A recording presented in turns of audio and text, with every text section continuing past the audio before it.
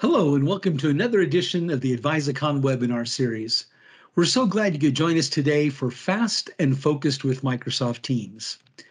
Today's presentation is brought to you by Advisicon, where we help you with tools and training to maximize your impact, productivity, and purpose.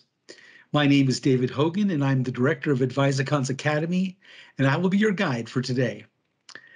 I'm excited about today's topic because I really do believe it can help you magnify the impact of your team. I want to begin by just sharing an experience with you that I think is relevant to our topic today. When I was a teenager, one of my friends thought it would be a great idea to spend our summer working on a farm in southern Idaho. The farm sat at the base of a mountain and was irrigated by a natural spring that flowed down that mountain. Toward the end of the summer, when water was less plentiful, we were tasked with climbing up the mountain to the source of the spring, and then following the spring back down the mountain, rechanneling the stream as we went to ensure that as much water as possible made it to the farm and onto those crops. Well, how does this apply to you? Well, members of our teams show up with a certain amount of energy every day, and like the water on the crops, we want as much of their energy as possible to be converted into mission-relevant results. A Gartner research report found that 20% of the time of the average knowledge worker was spent tracking down information, and 28% of their day was spent managing email. At the same time, 59% of managers responded that they were missing important information every day due to information overload. Well, Microsoft Teams endeavors to keep us organized, connected, and informed. Organized by creating portals that make information easy to find. Connected by providing lightweight alternatives to email that allow us to communicate more quickly and with less effort. Informed by making important information available to us in a filterable format so that we can focus on what is most important to our mission-relevant results. So how does Microsoft Teams actually help? Well, first, it does allow us to create focus by developing specific project portals. It allows us to connect applications to those portals so we have a central place to do work and collaborate. It also allows us to organize documents and files into a specific project repository so that we don't have so much information to sift through. And of course, it helps us stay connected using conversations, virtual meetings, chats, and calls to keep us all in sync. And it provides automated feeds and notifications to help us stay on top of the most important information that is critical to our success.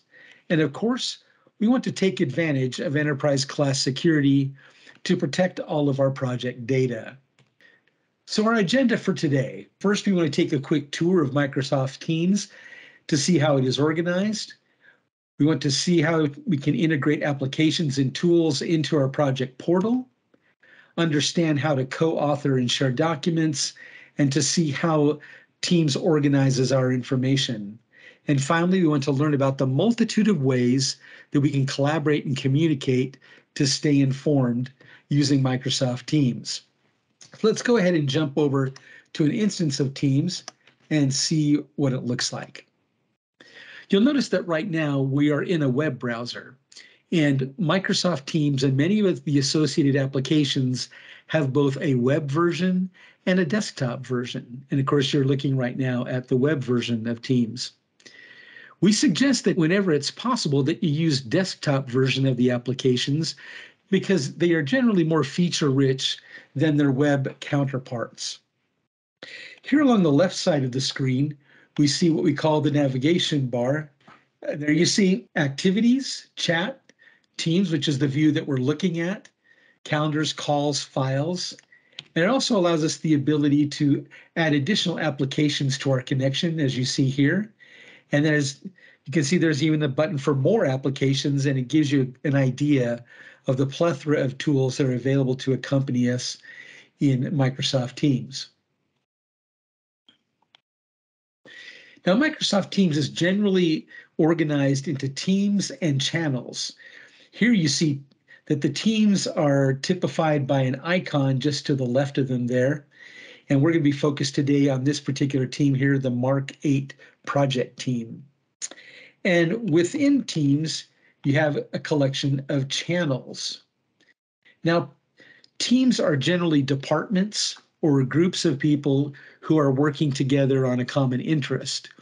Channels inside of those teams are typically a specific project or some other subject that the people in that team are working on together. When you look in your instance of teams, if you see bold channels, that typically means that there's information or messages or posts inside of that channel that are related to you that you have not yet looked at. Every time we create a new team, it creates a general channel by default and then allows us to create additional channels. Channels can be public or private. Public meaning that everybody in our team could have access to the information in this channel, or private meaning that you can assign a subset of the people on your team to work on a certain channel and they would be the only ones to have access to it. Now you recall that part of our purpose today is to increase our ability to focus, and this list of channels and teams could get quite long. And so we want to be able to identify or zero in on the channels that we're currently working on. And so we're able to pin them. And as you'll see here, it puts them toward the top of the list. So we suggest that you take channels that are really active and put them at the top of the list where you can read them easily. Now across the top here of the screen, we have another area called the tabs. And by default, there is always a tab here for posts, meaning a conversation collection, and for files, meaning the file repository for this particular channel. The tab can then be augmented or added to with additional links or connections to applications and tools that are important for your project team. The next thing we want to do is take a look at how to integrate applications and tools into our project portal. So to begin with, most of the times in working with a project, we always seem to have a collection of notes, notes from meetings or notes of decisions that have been made or brainstorming sessions that we've put together. And as many as you know, there's an application called OneNote, which is part of Office 365. And here I have a notebook of a collection of things for this particular channel or project. And I want to be able to include this notebook in the inside of our channel so I have access to it later. And so I'm going to come over here and click on the Add Tab button. And because that's a OneNote element, I'm going to choose OneNote. And it shows me the existing notebooks within my collections. And I'm going to choose the Mark 8 project team and the Research and Development notebook. Now you'll see that it has added a tab to our collection for this project. And I'm just going to rename it because it's kind of long. And I'm just going to call it Notebook. So now members of my team from inside of our portal just have a one-click access to our collection of notes and notebooks to use over time. Now, in addition, I might want to be able to keep track of assignments that have been given to people or a series of tasks and deadlines and dates. And another application that's available to us in this environment is called Microsoft Planner. And here you can see I have a collection of Microsoft planning boards over here to the left. And this particular one, Mark 8 Project Tracking, is one that's associated with the project that we're working on. So again, I want to be able to go back here and add another tab.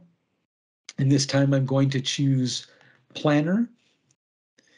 And it gives me the option of creating a new plan or using an existing plan. And I'll click on that and choose existing plans. And here is our Mark 8 project tracking plan.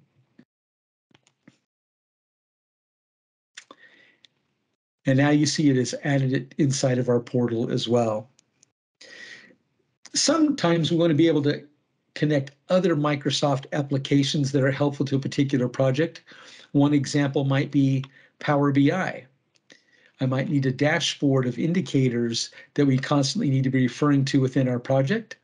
And so again, I click on the Add Tab button. I go into Power BI, and I'm going to choose the Operation Analytics board from my Power BI instance. And now again, it makes this available within our project portal. Finally, there are times when we want to be able to connect our project portal to third-party apps. They're not part of the Microsoft suite.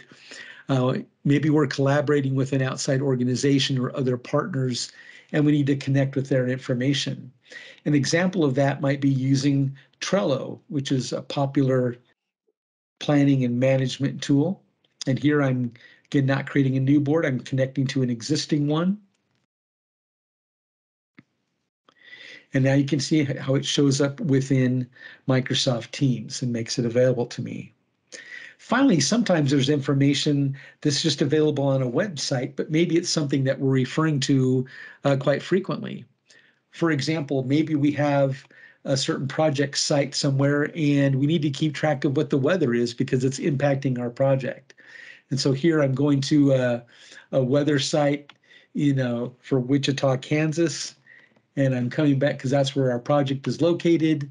I'm going to add a tab. In this case, I'm just going to say, hey, I'm connecting to a website, type in website and choose that option. And I'll say site weather and paste the URL in here and save that. And now I can click on go to site here and it shows me the weather in Wichita, Kansas. So you can see now we've been able to create a considerable collection of applications that will help us get the work done on our particular project. Also, you might find that you don't always add these tabs in the order that you would like them. And of course, you'll notice that they are able to be moved about and put in a different order if that's helpful to you.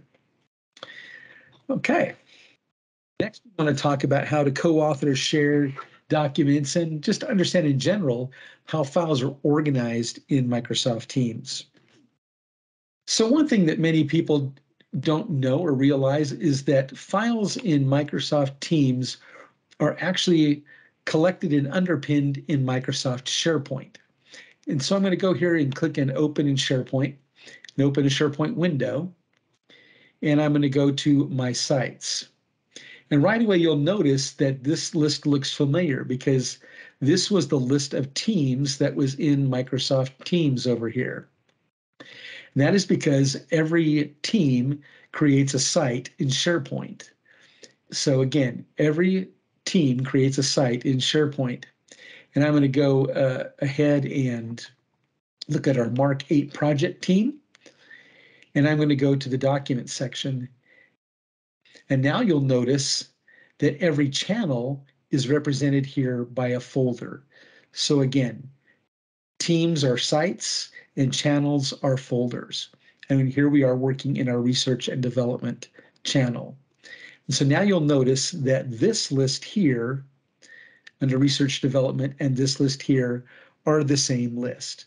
So just demonstrating that SharePoint is really the underpinning of file management here. Many people ask, where are the files located in Microsoft Teams? And this just is the answer to that question.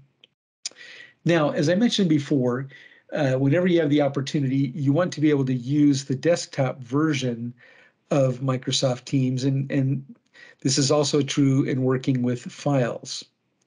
So I'm going to go ahead and just open the desktop application and give you some information here. So we're looking at a particular channel called Business Processes, and I have a couple of files here. And one of the things you'll notice that is different in the desktop app is I can click here and click on Open, and it gives me several options. I can open this file and edit it in Teams. It'll just show up right here within this portal. Or I can open it in a web browser. And of course, it will be using the web version of Microsoft Word, or I can open it with the desktop application of Word, and you notice that is the default. So that's one important difference in the two different types of applications. Also, again, we want to talk for a minute about how to co-author documents and how that's important. You'll notice if I click on this Advisicon lexicon document, there's an option here that says copy a link. So I'll choose that, choose copy, and it creates a link and allows me to copy that to the clipboard. Now, why is that important? Well, this is so incredibly helpful because I have the ability to simply take this link and I can put it in an email, I can put it in a text or a chat, I can post it on a message board, and my teammates can get into this file from wherever they are. This way, I avoid having to copy the file and then attach it to an email, and then knowing that there are copies of the file located on people's desktops and in a variety of places, and we never know, which version of that document is the live version. Well, by sharing links, we just have one copy of the document, and I can share it everywhere, and people can connect to it from everywhere. And I'll just give you one example of that. I've copied the link to the clipboard. I'm going to go over here to our conversation string under posts, and I can just share that here in a post and send it out to my team. Hey, team, check this out. And they can click on that and access the document. It's absolutely fantastic. Next, we want to talk about how we communicate within teams and how we can collaborate. And there's lots of different options, and we'll go through several of those in our particular discussion today. Just looking at the board here, we see that there are at least 4 ways for us to communicate. We can have meetings, and we choose this button to actually start a meeting, or we can chat, or we can make a phone call from within Teams, or we can post on conversation boards. We're not going to so much talk about meetings and calls in this particular discussion. We'll be focused primarily on posts and chats. But as you look through this collection here, you want to remember that if you see anything in bold on this list, it means that somebody has posted something there that you have not read yet that you may want to check into. First, I'm going to start today to take an opportunity to utilize the chat feature. And I can go ahead and click on this button here and type in the name of someone in my organization and select them. And I can come down here and type out a message to them like, hey there. Now, a couple of things that you can do. I can also say, wait a minute, hey, where is the report? And of course, I can format it by using this and maybe make it red or big or bold if I want to. Another thing you can do is click on this particular delivery option, and you'll notice at the bottom it has urgent, and this option actually will send a message to the recipient every 2 minutes for 20 minutes, hoping that they respond within the 20 minutes. You might want to reserve that option for really urgent situations, or it can be fairly annoying. Other things you can do, you can add emojis, you can attach a file to your chats, you can attach GIFs, make it fun and exciting. And so all these things can be done with the chat. So loads of fun there. Next, in addition to being able to do all that, we can go into conversations within our team. I'm just going to go to the conversation string here. And as you can see, lots of information gets posted there, and people share a variety of things. And again, just as within chats, you can click here on New Conversation, and you can post links to files. You can actually attach files and share a variety of things here. It's just a fantastic tool. In addition to that, you can reply to existing comments, or you can create a whole new conversation string. Here, I'm going to reply to Adele. I'm going to just click here and say, "Je, mon ami," in my very best French, which isn't good at all, but I send that off to her. Now, if she didn't speak French, she could go here and click on this button, for that same item. She can go over here and choose the option to translate, and it will translate that for her. The system has, I believe, 6 languages built in.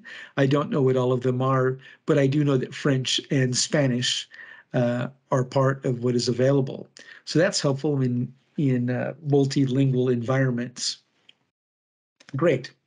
The next thing I want you to be aware of is a great feature called @mentions. For example, if I want to message a person or 2 people, I can type in the @ symbol and then start typing in their name. In this case, I'll type in Megan, and then I can type her message like, don't forget the cheese for the party. Now, what does this do? Because it's not actually a chat being sent directly to her. I'm posting this to a message board. But anytime we put in what is called an @mention, it kind of taps them on the shoulder and puts something in their activity feed that lets them know that I mentioned them, and then it gives them the opportunity to look at whatever is posted there. You can, of course, @mention several people at a time in a post that you're making. But what many people don't know is you can also @mention an entire team or @mention an entire channel. And so that's awesome for being able to make announcements and things such as that. Another tool that I kind of like is the ability to use tags. Let's say, for example, that we had a team of 12 people, but 3 of the people on the team are a group that you work with kind of as a subgroup, and you work with them all the time. You can create what is called a tag. And I'm going to go into the Project 8 team right here and click on Manage Tags. And you'll see I've created a tag here called the 3 Musketeers, and I've added 3 people to that. So sometimes when I just need to communicate with those 3 coworkers, instead of typing them all out separately or typing or announcing something to the whole team, I can just @mention 3 Musketeers and post something, and all of them will get notification in their feed. Kind of cool. I love that feature. All right. Go over to the activity feed. This is where conversations and things, throughout your organization show up. And you can identify here, you can go to My Activity, and it will show you things that you have been doing within Teams. And I can also go to the general feed, and I have the ability to filter things that show up here. For example, if I just want to know what things have the word sales in them right now, it would show me. Or if I wanted to look for mentions of clowns or mentions of a person's name, I can filter and it would show me those elements and then give me details about it in this section here.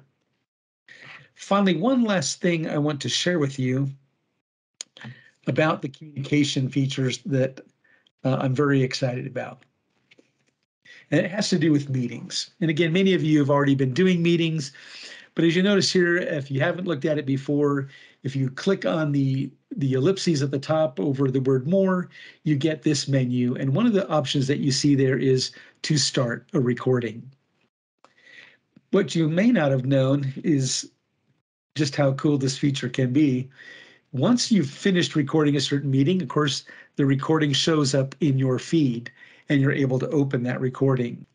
But as you look at the recording, you'll notice that there's an option on the right here is this transcript. And if you click on that, it of course opens a transcript of the recording. It has converted the whole video, or the audio from your video, I should say, into a transcript that you can read.